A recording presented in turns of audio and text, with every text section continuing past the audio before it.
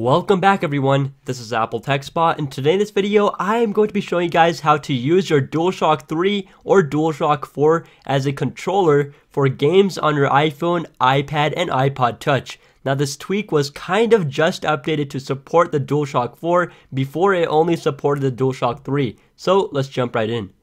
Alright, now all you guys want to do is open up Cydia on your iOS 7 based device. And once Cydia has loaded up, you want to tap on the search icon on the bottom right, and in the search you want to type in controllers for all, just like that.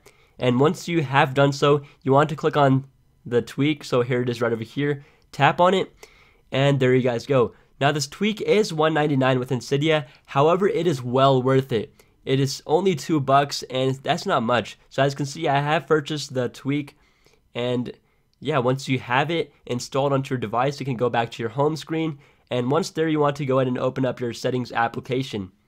Now once your settings is open, you want to scroll down until you find controllers for all.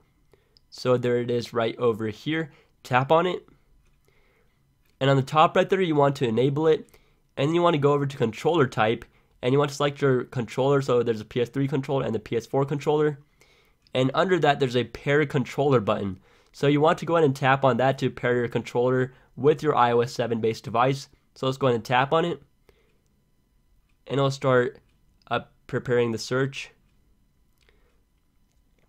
Alright, and here we are. It tells us to press down both the share button and the PlayStation button at the same time until the light starts to blink. So let's do that. Alright, and there you go. The light starts blinking vigorously. And before you know it, it's connected. So there you go, success. Hit dismiss, and you can exit out of the settings application. Alright guys, so here we are. I have connected the DualShock 4 to my iPad because I thought it would be better for demonstrating the tweak. So here we are in Asphalt 8, which is a game that supports the tweak. Alright, so here we are. As you can see, the DualShock's light is remaining on. That means it's working. And as you can see, it's working perfectly fine. I can use the left analog stick to move around, and I can use this R2 button or L2 button to brake and drift around, and it's just so much fun using the controller, and it's just really awesome.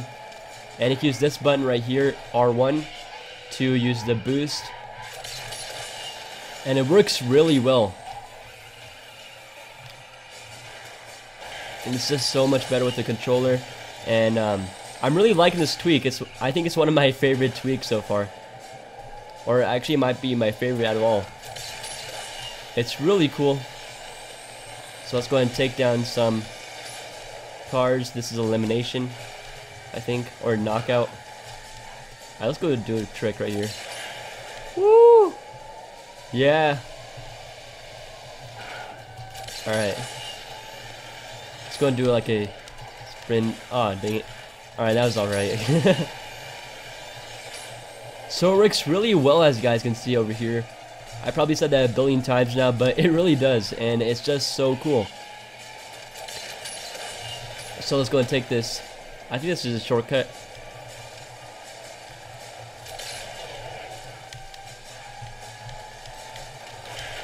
Oh, missed that jump. Come on. Alright, let's take this guy out. Alright, there you go. We took him out. Oh, did you see that plane? That was awesome. Alright, let's try to get this guy out. Alright, let's do a little spin move. Woo! Sweet. Ah. Oh, wait. That was sick. I still made it. Landed right on top of that guy. Kind of sounded wrong, but okay. Alright, so there you guys go. That's Asphalt 8. Oh, it took down 2 cars at once. Thumbs up for that, guys. Alright, and moving on, Dead Trigger 2 is another great game to take advantage of the DualShock 4 or DualShock 3, whatever one you're using. So let's go ahead and hit play, and here we are. So as you can see, you can look around with your right analog stick, and you can move around with your left one. So let me just go through this tutorial real quick.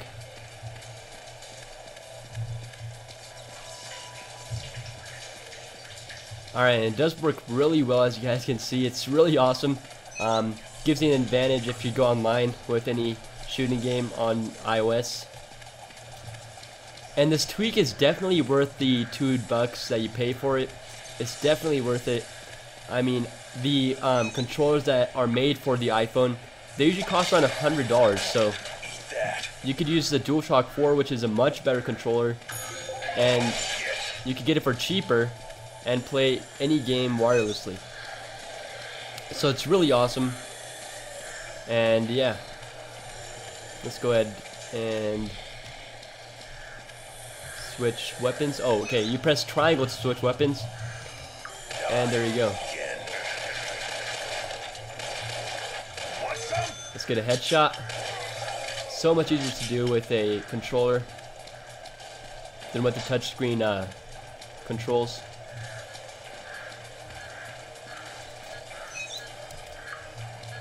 Let's get some ammunition, and let's move on.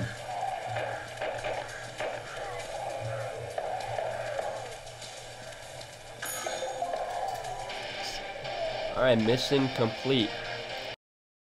Okay guys, now I really do hope you enjoyed this video. If you did, please throw me a thumbs up. That does help out so much, and more importantly, be sure to subscribe as I do have tons more exciting content on the way.